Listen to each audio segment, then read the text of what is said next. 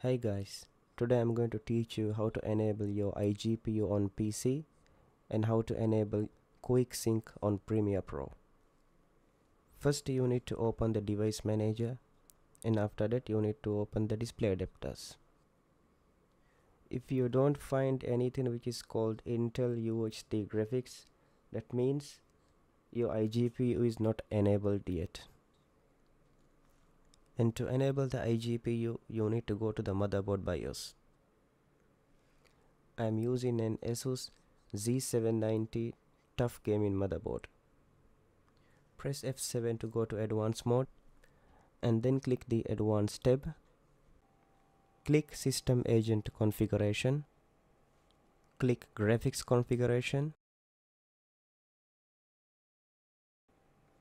and then enable iGPU multi-monitor.